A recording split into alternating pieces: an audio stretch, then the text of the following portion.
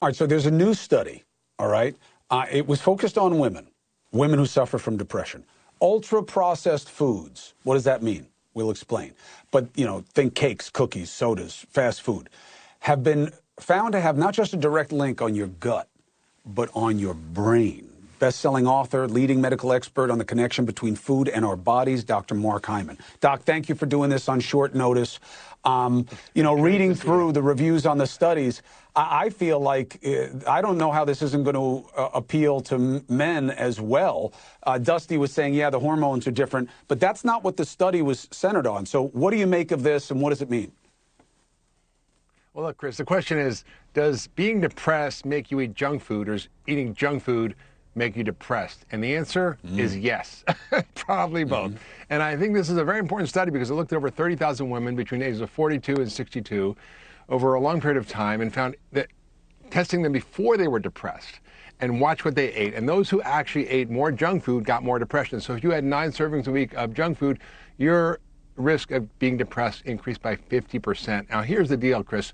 In 1990, there was 11% obesity rates. Now there's 42%.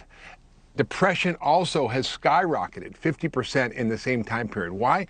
Because of our diet. We eat an inflammatory diet, and we know from the science that inflammation in the brain is part of what's causing depression. And this is a very inflammatory diet. And we're still figuring out the mechanisms.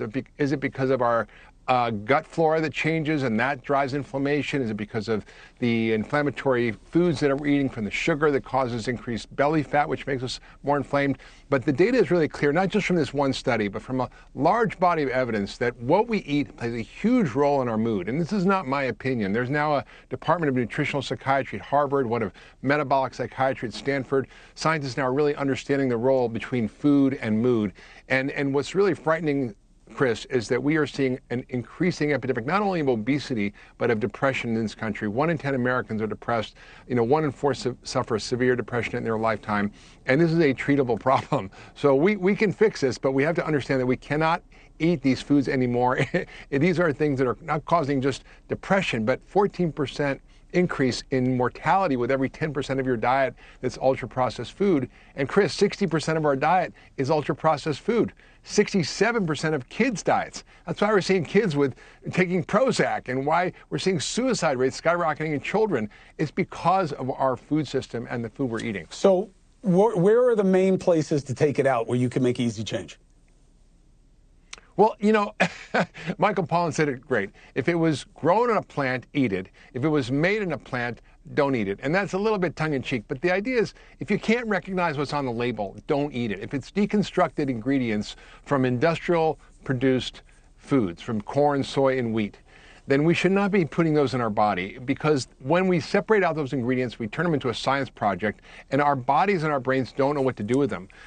For example, Kevin Hall at the NIH looked at people who just were given as much as they want to eat of regular whole foods or ultra-processed food. And those who were given ultra-processed food ate 500 calories more a day, because it was dysregulating their bodies. So basically, it's the things that come in packages, boxes, cans, that's processed. Basic minimal processing is fine. A can of tomatoes is fine. Tomatoes, water, and salt. You make tomato sauce, right? But if it's got 45 ingredients and you can't pronounce them, or they're in Latin, or you don't know what they are, it's probably not good for you. And what was interesting about this study, Chris, is that the biggest correlation was artificial sweeteners. Now, there's a lot of controversy about this, and there was an article in the Washington Post recently that showed that the food industry was paying nutritionists to show that these artificial sweeteners were fine and we should be eating them, and they're not a problem. And they were being paid to say this on their social media influencer channels. But the truth is that we know that artificial sweeteners are new to nature, and that our bodies don't know how to regulate these compounds when we eat them, and it increases our appetite. It might destroy our microbiome. We're still figuring it out, but they're not good for us. Hey, thank you for watching.